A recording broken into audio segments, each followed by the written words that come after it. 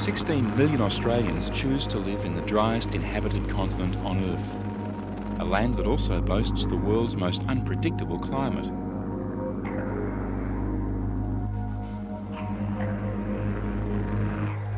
Out here in Central Australia, we see plants and animals pushed to the limits of survival.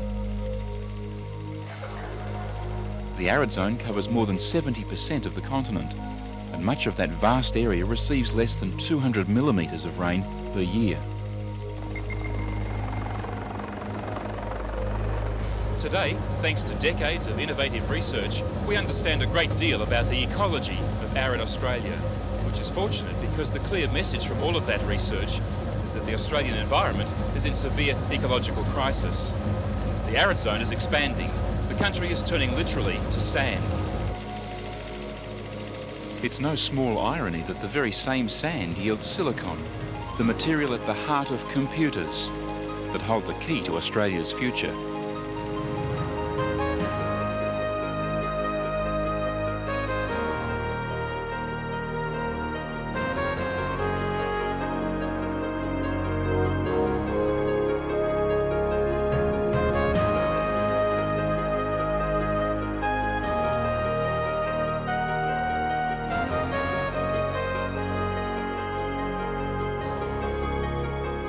Over millions of years, the Australian landscape has undergone profound changes.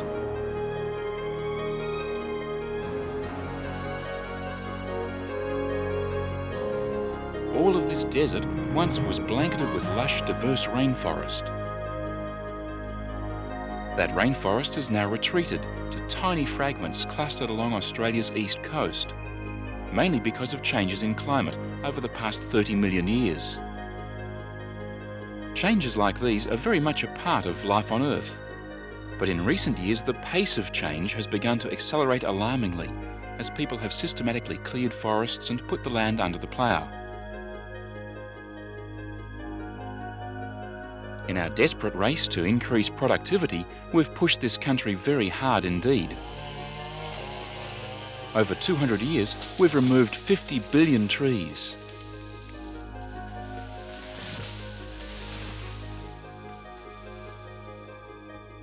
Irrigated vast areas of semi-arid land, and we've dusted millions of tonnes of fertiliser across the landscape. 1,000 billion tonnes of salt are poisoning the soils of the Murray-Darling Basin, costing Australia $100 million a year in lost farm production. But the story's not all gloom and doom. Thanks to the miracle of satellite technology, we can plot changes in the Australian landscape on a daily, even hourly basis.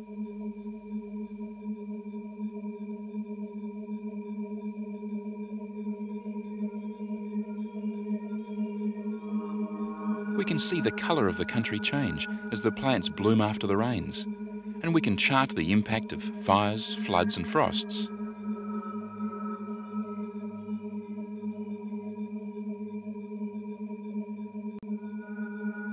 This sequence of computer-enhanced satellite pictures, shown here for the first time in animated form, charts the Australian continent over a 5-year period. The sequence shows clearly how the vegetation flourishes each spring and emphasises graphically how dependent the country is on its rainfall. By analysing how these images change with time, scientists are discovering patterns in the landscape. Patterns that will help us predict the consequences of our actions, both in terms of their impact on the environment and ultimately on the economics of our enterprises.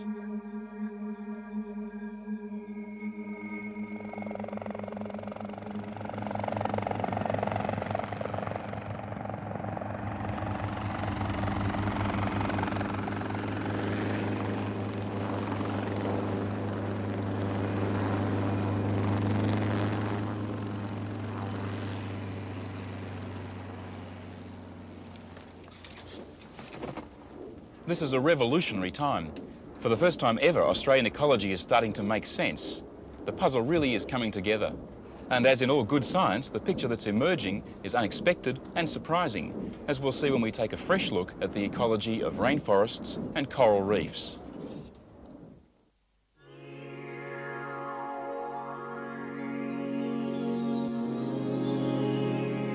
The computer revolution in understanding the Australian environment came of age when it became necessary to map the whole of the Great Barrier Reef.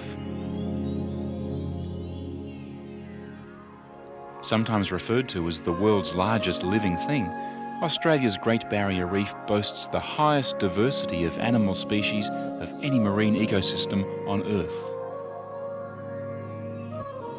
Often touted as a perfect example of nature in balance and harmony, the Great Barrier Reef is in reality a battleground, with creatures everywhere struggling to claim and secure territory. Recent research has revealed a new and surprising view of how the reef operates.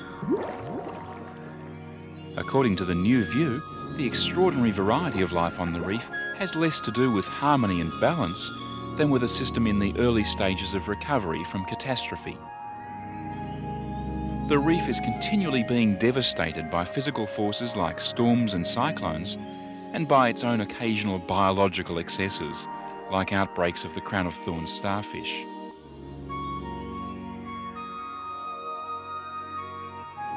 In all biological systems, it turns out that high diversity is typical of a group of animals or plants trying to get established, usually in the wake of some disaster. If the reef could be left alone for long enough, it would probably settle down to a more stable and certainly less complex community.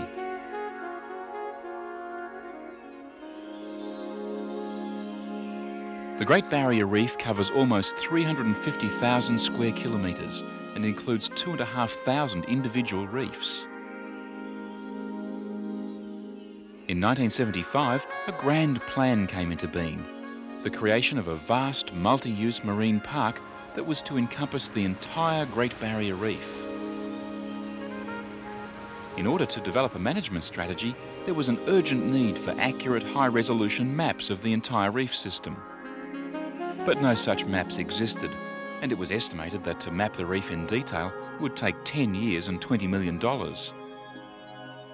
Thanks to a little computing sleight of hand, it proved possible to extract the mapping information from pictures already being captured by the Landsat satellites. The software package was called BRIAN, jargon for Barrier Reef Image Analysis. Remarkably, this high-tech modelling can now be run on small, relatively inexpensive personal computers, using a software package called what else but MicroBrian.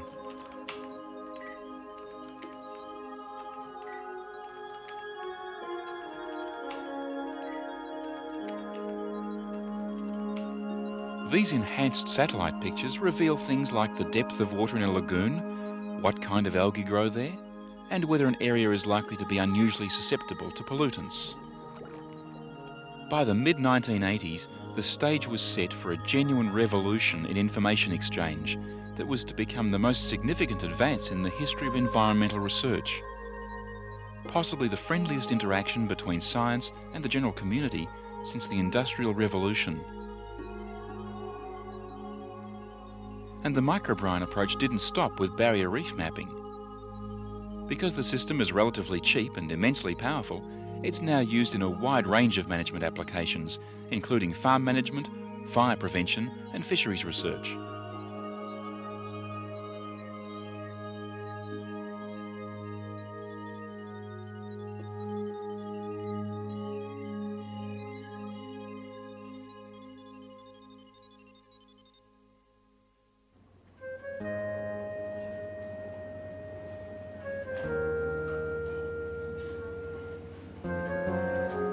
Here in Townsville, the Great Barrier Reef Marine Park Authority has achieved a remarkable feat.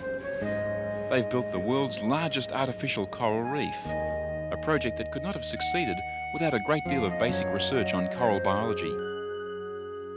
It's a spectacular example of what all this increased knowledge can mean for the person in the street. As with a natural reef, one of the greatest problems is to keep the seawater as pure as possible.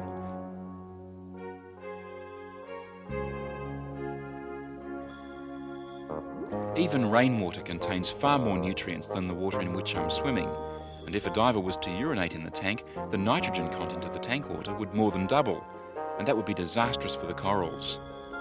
It would also be displayed on the nitrogen analyzers for the aquarium staff to see.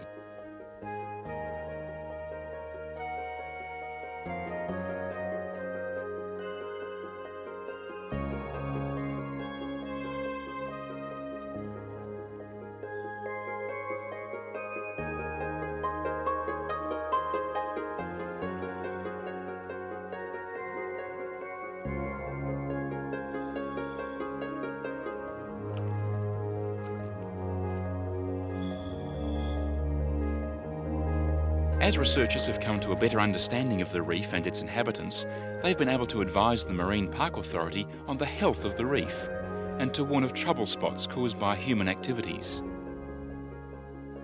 As the artificial reef demonstrates so clearly, corals can only grow in extremely pure seawater.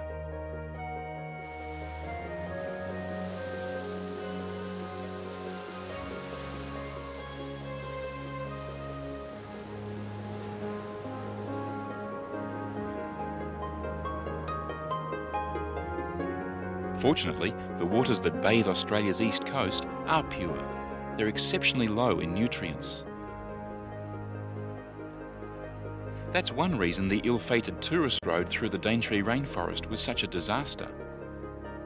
Despite the fact that remote sensing data showed clearly that it would have been cheaper and more permanent to put the road behind the rainforest, the road was carved right through the forest along the coast.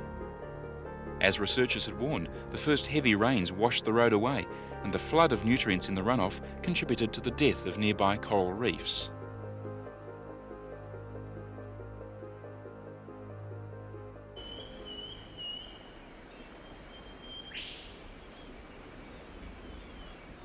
The terrestrial equivalents of the Great Barrier Reef are the tropical rainforests. Tropical rainforests are the most diverse assemblages of plants on Earth. In just 2 hectares of this forest in far north Queensland can be found more than 150 different species of trees, more than the entire tree flora of Europe or North America. As in the case of the Great Barrier Reef, this remarkably high diversity is also the result of frequent disturbance by storms and cyclones.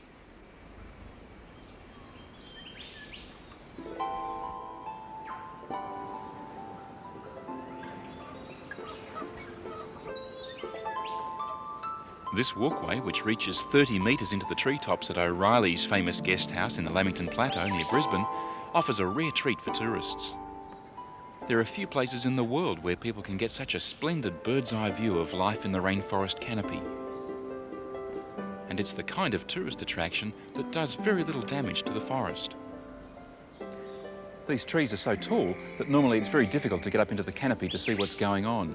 But if you climb onto a walkway like this, we can see that it's really a battleground. There are plants of all different sorts vying for territory, trying to compete for those vital resources of nutrients and light.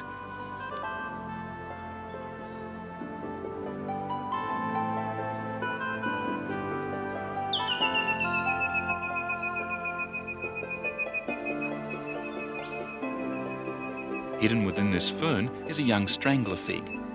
It seems innocent enough now, but within 100 years it will have outgrown its host tree, progressively throttling it until just the strangler remains, like this one.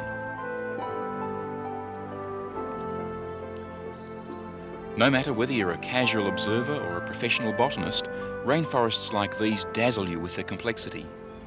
Everywhere you look, there's a new and unrecognisable plant. In such a complex system, how can we predict the outcome of natural disturbances like cyclones or man-made ones like logging? The answer comes from people who know these trees like old friends. Scientists who aren't afraid to get down on their hands and knees and crawl through the mud and the thorns and the leeches. Dr. Ian Noble from the Australian National University leads a team of researchers seeking to understand the fine detail of Australian ecology. Their approach draws on a wide range of environmental data, including satellite imagery, but they're trying to take it a stage further, to develop accurate computer models of entire ecosystems, in the hope that when management decisions are required, they can be based not on emotional arguments, but on facts. If we measure enough individual seedlings like this one and keep on coming back, we gradually build up a picture of what's happening in this forest through time. But there are a lot of these seedlings. For example, we've got over 100,000 readings just from this patch of forest alone. And to handle data like that, you really need a computer. Well, here we have a rainforest growing on a computer screen. We've got a computer model running which is mimicking what happens in that patch of rainforest that we've just been looking at. It shows different species of trees shown by different shapes and different colours. And we see the years clicking away here, the trees growing each year, and every so often you'll see a tree dying on the screen. Now, let's imagine the worst possible event that might happen to this forest in nature. Now we can go ahead and try that on the screen without having to wait for it to happen. And let's try a cyclone, a very bad cyclone. So we'll apply it now and watch the result. The larger trees die. They were killed, knocked over in the storm. A lot of the smaller trees were killed as well. And now we're seeing the forest regrowing in this patch. And you'll notice some differences in the forest. If you watch carefully, you'll see there's a lot of these trees shown by brown triangles. They're trees which like the light that's been created on the forest floor, like the stinging tree. And you can see that they're growing very rapidly and they're really dominating the plot at the moment. Some people have argued that logging is just another disturbance like cyclones. Now we can use the model to test out some of these ideas, and we can try various logging practices and compare them with the impacts of a cyclone. Now let's just try that here. If we try a logging process now, it should come through. Now they'll take the larger trees, but only trees of certain species. See, some large trees were left in this logging operation, so that even though it's created gaps in the forest and it's created some disturbance on the ground, we see the same sorts of things happening. There's the light-loving trees coming through, like the stinging tree, but the situation is different. We still have a couple of large trees dominating the site. Now, of course, we can try other treatments, other logging methods. It's possible to have a logging prescription which says that some of these larger trees should be removed at the same time.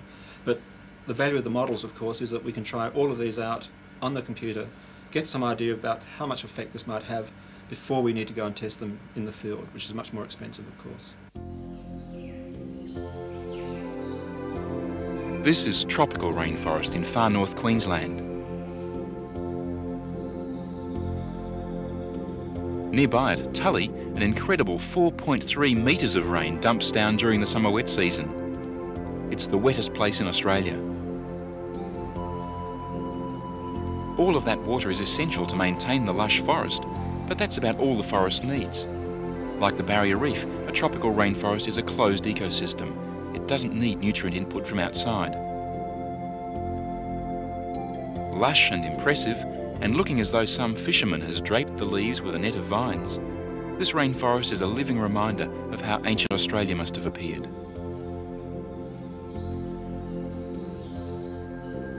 Today, only 1% of that blanket of rainforest remains, and most of that is broken up into small, isolated fragments.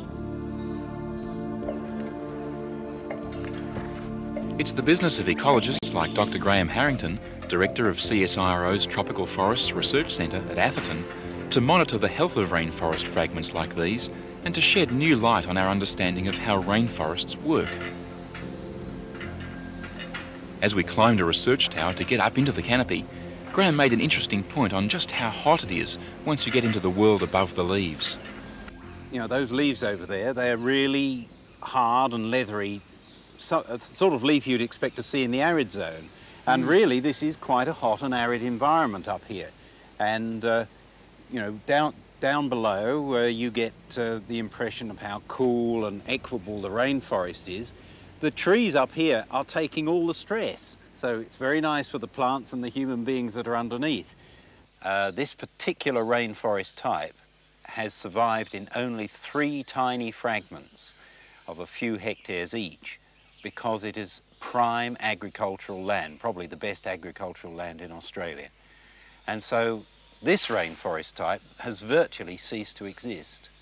And this problem excited me when I came up here, and so a small group of us at the lab at the Tropical Forest Research Centre are looking at how the species, the animals and the plants, cope with this fragmentation. We are particularly working on really large seeded trees. Well, you take this seed, for instance. I don't know what disperses that. Cassowaries possibly could, but they don't, as far as is known. It's poisonous anyway. Now, the only thing that really moves it is that it rolls. Now, I've got a theory that that has been rolling downhill for the last few million years, ever since its dinosaur disperser went extinct. And it is only now found on river flats, right at the bottom of the system. Probably in another million years it will have rolled clean out of the system and be extinct itself. Throughout the world, a lot of the rainforest types can only conceivably survive in fragments.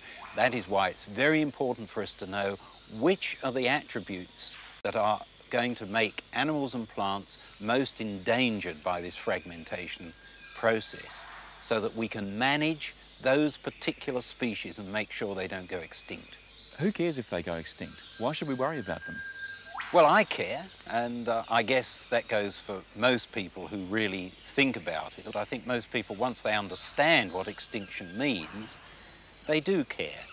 It isn't, I mean, you can make practical arguments about the potential commercial value of these things and so on. I think that is a facile argument myself. I think that defeats the purpose of conservation. I'm not a sort of plant liberationist or an animal liberationist, but I do think that if one species on this earth is going to drive everything else to extinction, you hardly have to argue that there's something wrong.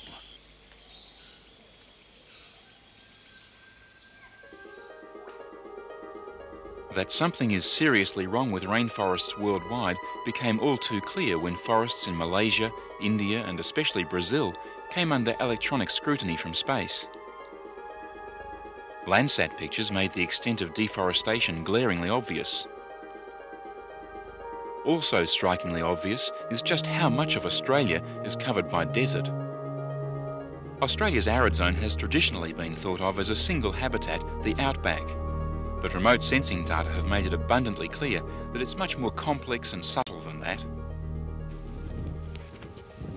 Rather than being a single amorphous landscape, we now recognise a series of levels from which to view the country.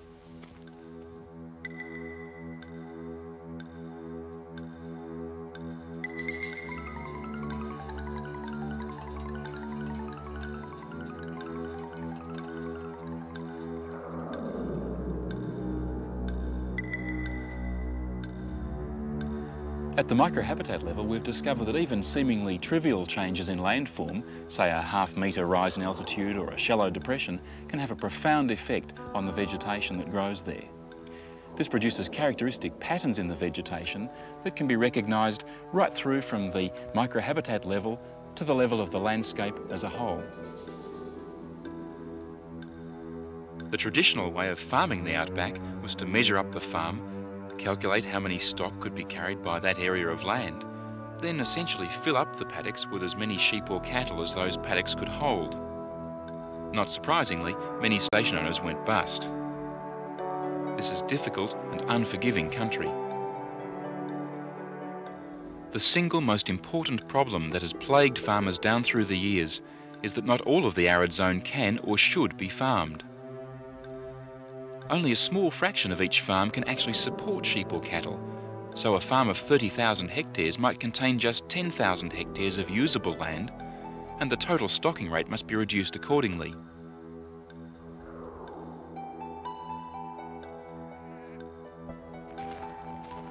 CSIRO ecologist Dr. Mark Stafford Smith has developed a way of bringing all these various factors together using a computer model called RangePack that will hopefully make life a little easier for station managers by taking some of the guesswork out of the decision making.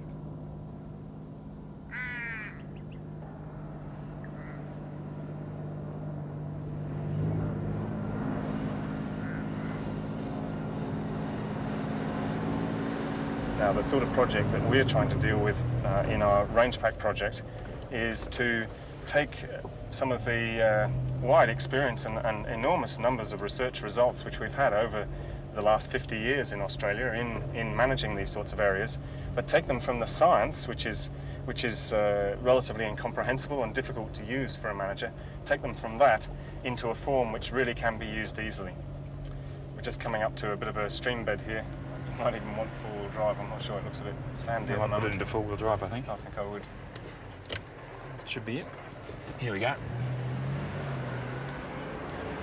Yes, I think this is the really important thing, that producing biological information by itself doesn't actually really provide managers with the tool to help them make the decision. I mean, is this option or that option best? you have to have some sort of measure, and the key one, of course, for most managers is the question of how much money it's going to make.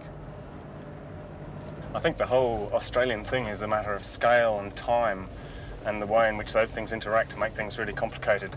And out here what we're looking at is paddocks, enormous great paddocks, which are 200-300 square kilometres. You'll see we're just driving through here a bit of an erosion patch, basically, where material's being moved off and being redeposited elsewhere. And that's another element of the complexity of the landscape, in that What there are moves these it off? patches. What moves Basically water. Water flowing across here when you do get a big flood. And that's another image, if you like, of the variability through time that we have here. The storms that come and go. So we may have years with really very little rain, and then suddenly a big flood comes in and it moves this whole landscape in one go.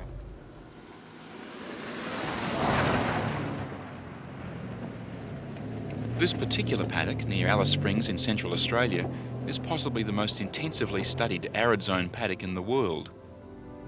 It's been the subject of numerous CSIRO research projects for nearly 30 years.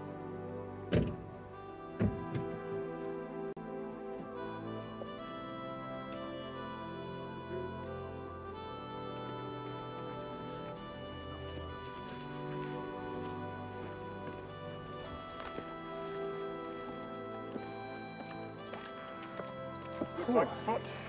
Quite a climb. Yeah, but it's really worth it for the view when you get here. It's beautiful, isn't it? Yeah. Oh, gee. Let's get this little number going. Yeah, let's get some wood together. Okay.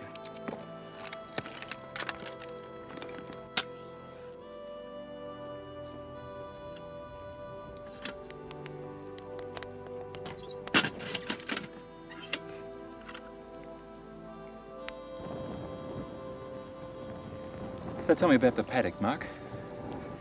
Well, out here is what it's all about, really. This particular paddock here has got about 4 water points in. One's just behind us, and there's another one just down to our right there, and another 2 off in the distance, which you really can't see because this is an enormous great paddock. This is 15 kilometres square, and it really is the key of the whole thing, because 70% of Australia is basically like this. 70% of Australia we have to manage at this sort of scale, whether it be conservation areas or pastoral areas or Aboriginal land or whatever.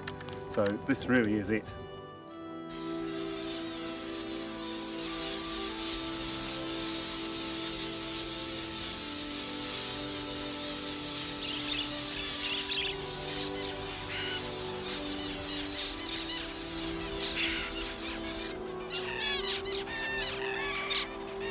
The most important thing in any arid zone paddock really is the water points, because the animals have to keep coming back to those on days like this, or even worse in summer, when they need to drink at least once a day and sometimes more.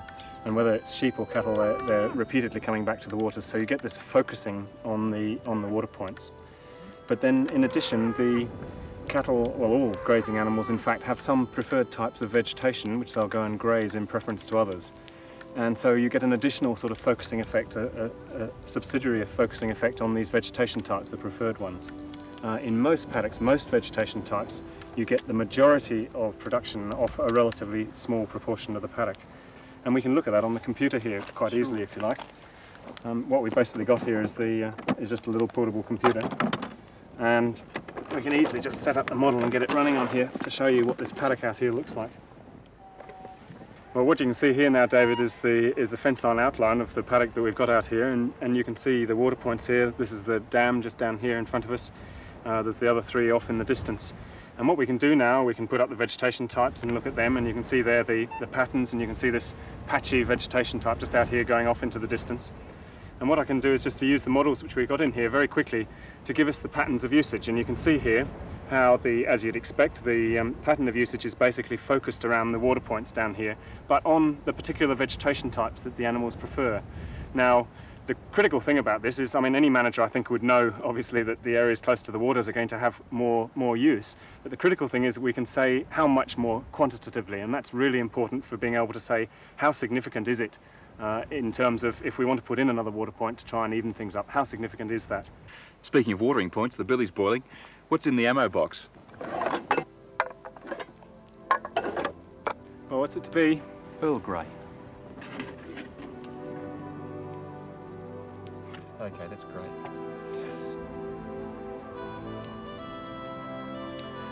Mark, these computer systems have been applied in various forms right across the country now. Are there any overriding principles coming out of that study? I think if there's one general principle that we're starting to pick up as we do studies in more and more places across the country is that it's that if one wants stability against drought, if one wants to be able to look after the land, and if one still wants to be economic in the long term, one has to be looking at relatively lower stocking rates and higher per animal production. And I think that's a message that's coming out right across the country.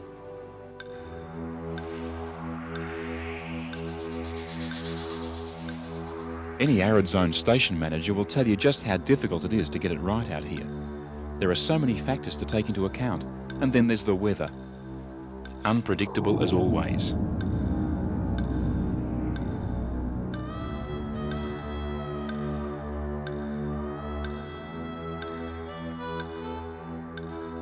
The value of a computer model like RangePack is that it allows a station manager to try out several different management strategies in advance, and then to select the one that best suits the local conditions.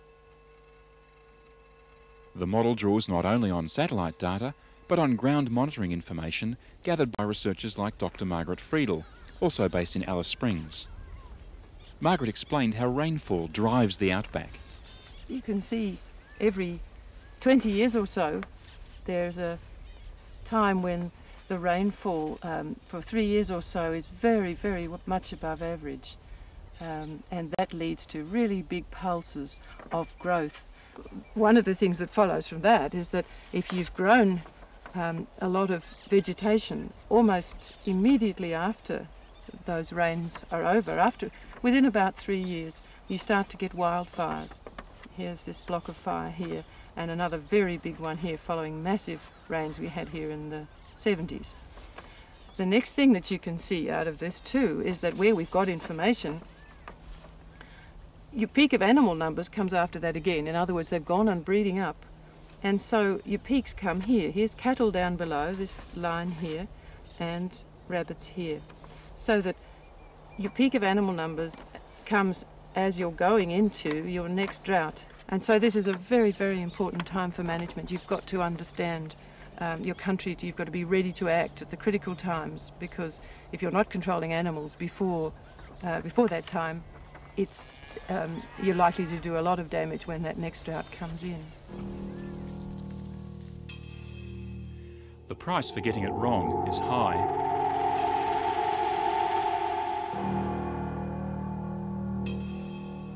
Out here, you don't get a second chance. Australian soils are the most nutrient depleted on Earth, so everything, the plants and the animals, are pushed right to the limit. If you stock an area too heavily, the vegetation can't cope, and you wind up with this. What people usually mean when they think of a desert. But that desert is really very much alive, and ironically the key to that life is a force we normally fear: fire.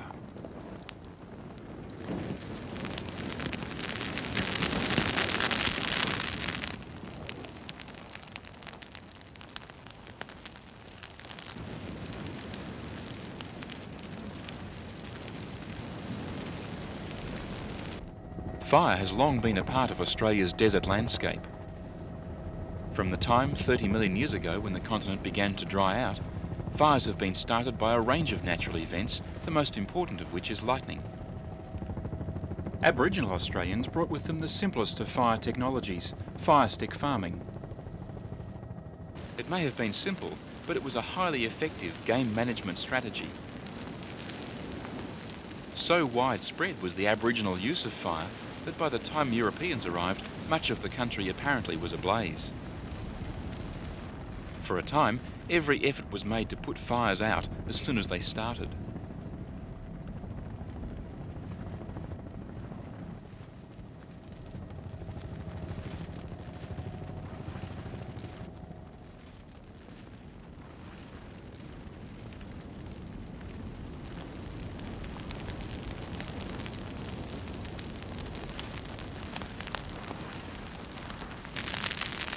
Paradoxically, a new breed of ecologists like Graham Griffin spend a great deal of their time deliberately setting fire to the spinifex. There are two reasons behind burning in this sort of country. One is to try to control the effect of extensive wildfires, and the other is to increase the diversity of the landscape. Now, the first one, by controlling the extent of wildfires, by going through a country like this and burning it at different times and in different places over the months and over the years, you break up the country with different levels of fuel over a long period of time. And then when the wildfires do come, by lightning strike or by accidental lights by people, they'll run into these patches and eventually be broken up and go out, so that it requires then no management. The other side of it is to provide diversity in the habitat. Once these patches are burnt, after the rains come, they'll grow up and you'll have a flush of edible grasses and forbs that will be very different from this big spinifex. Now that provides a habitat for a different group of plants and animals that make use of that stage.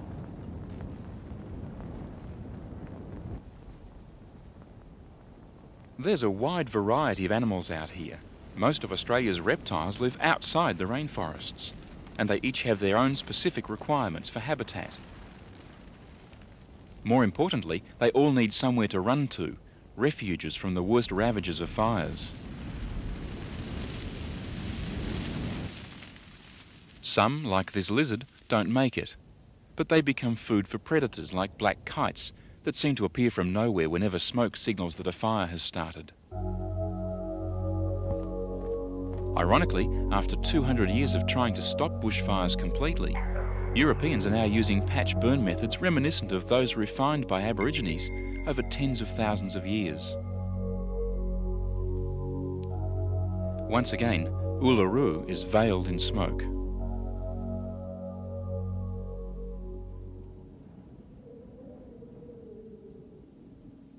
Symbol of ancient Australia and a source of spiritual inspiration to Australia's Aborigines, Ayers Rock has a magnetic appeal for tourists. Yulara village caters to the needs of 250,000 tourists each year.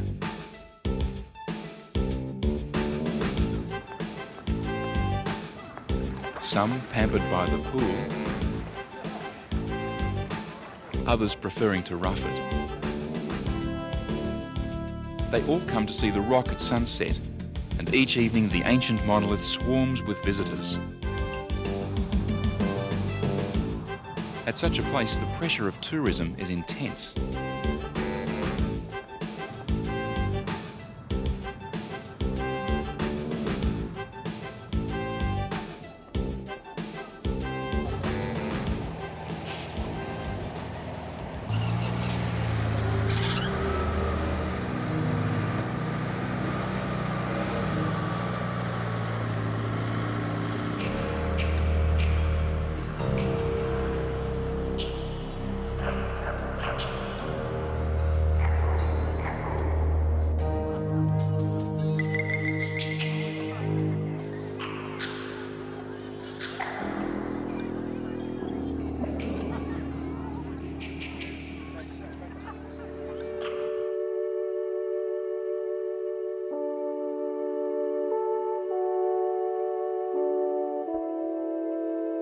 The McDonnell Ranges offer attractions of a different kind.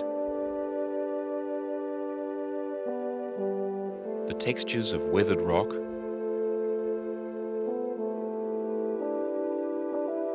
the chance to observe wildlife.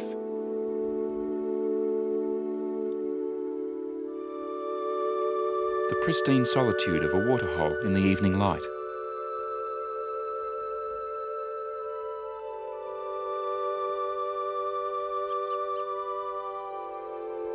I shared an evening here with a long-standing friend, Dr. Steve Morton, and I asked him how tourists could possibly be brought into such a remote place without wrecking it. Well, I think the way to begin, Dave, is to understand that you simply can't build a bitumen road in here and ship busloads of people in and expect them to enjoy it. Well, in the first place, they'll wreck it. It's undeniable. Too many people in a small, isolated location like this would ruin it. And in the second place, if you get all those people in here together, then the atmosphere of the place will simply disappear. So too many tourists is you know, it's the wrong way to go. Yeah, I suppose one of the delights of being in a place like this is that we've got it to ourselves. That's right. It's magical, this sort of place. So once you've realised that, the next realisation is that the way to go about it is to make sure that your tourist usage of these sorts of places is dispersed. You know, it's a rare resource. There's little patches of these sorts of ponds and moist gullies back in these ridges. And the only way to get people to see them effectively is to disperse that visitation. So that creates another problem. What I said doesn't require a great deal of intelligence. It's not very clever. You simply plan ahead. What is difficult in this environment is the very spatial nature of it all. It's huge. These little pockets of moist gorges and waterholes like this one are rare, and they're scattered all over this huge country. So what you need to do is use some form of remote sensing to identify their locations in the first place. And once you've done that, then you can start to plan effectively. And once you know where they are, you can start to go and visit them and to investigate their particular characteristics that you know, each one has peculiarities which mean that it's got to be treated and managed in a different way. But you're a biologist. You don't work for the Tourist Commission. What's a biologist doing out here, studying tourists? The answer is that in the future, the major impact on this environment is going to be human visitors. And as a biologist interested in the conservation of these places, in addition to explaining them to people, I'm anxious to ensure that they aren't ruined, not only for human visitors, but also for the plants and animals that live here. It's just not good enough anymore to expect people to come here and point their cameras at a pretty scene and then be shipped back to Alice Springs. What's important is that they get some information about the place, some understanding, so that they go away and tell their friends and their colleagues about the tremendous experience they had based on understanding and not simply on being put in a place and then put back in the bus. So we see that role of providing information to the visitors is as important as making sure that the visitors don't wreck the place when they're here.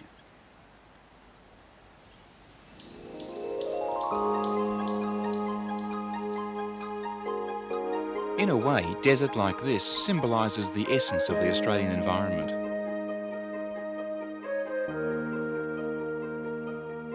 It's not just endless hectares of lifeless sand, but a complex and subtle ecosystem that is very much alive.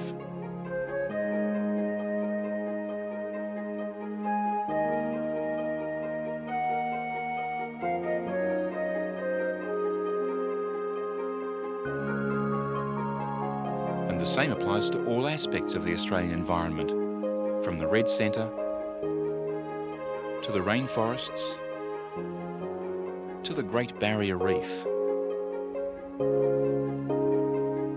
The key to that life is undoubtedly water, and the key to understanding the chain of events that follows the rains has come from remote sensing and computer analysis. Today we understand a great deal about the whole Australian environment, how the arid zone relates to the woodlands and eucalypt forests, and how they in turn relate to what's left of the rainforests. The picture that emerges is surprising. Far from being a gloom and doom scenario, we have today a sound basis for optimism, an optimism based on understanding.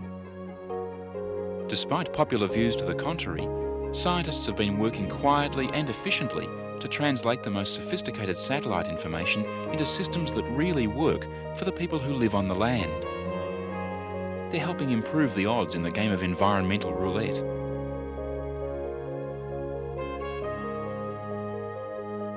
Ironically, the new vision of Australia incorporates many values and perceptions that Aboriginal people have known for millennia. Rather than adopting a siege mentality against the harshest excesses of climate, we now see undeniable value in taking the softly approach, discovering the subtle rhythms of the environment and working in sympathy with them. The special insights flowing from computer-based environmental monitoring offer great hope for the future. If we apply them properly, they'll enable us to put an end to the present crisis of land degradation and usher in a new, sustainable way of life for Australia.